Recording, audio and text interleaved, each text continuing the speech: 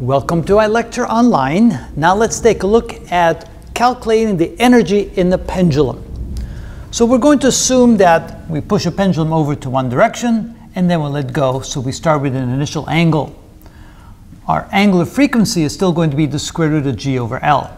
And we're going to let theta equals theta initial. We're going to start at this position when time equals 0. So we need the cosine function to describe that motion. Because when t equals 0, the cosine of 0 is 1, and so the angle will be at the initial angle. Of course, omega will be the square root of g over L, so we can write it like this. And then if we take the derivative of that, we end up with this expression right here.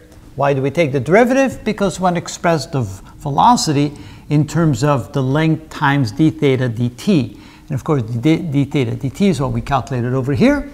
And now we have an expression for the velocity. Now, if we want to have the absolute value of the velocity, we can then take the square root. We can then square this, write as 1 minus the cosine squared, and take the square root of that, so I have this as a positive value. And then we can finally solve for the velocity in terms of this. So we don't quite need that as often, but that's one way we can express the velocity. And then we can see that the total energy will be the potential energy plus the kinetic energy.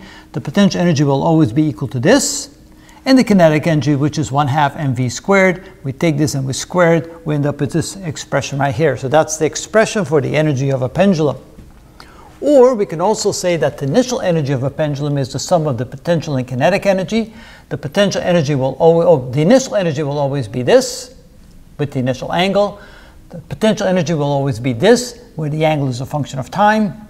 And then plus 1/2 mv squared. And of course, since we have an expression for v right here, we can plug that in here with a little manipulation, and we can see that the velocity, the absolute value of the velocity, because you have both sides of the swing, is going to be equal to the square root of the 2gl times the cosine of theta minus the cosine of theta sub naught, where that's initial angle, and that's the angle at any point in the swing.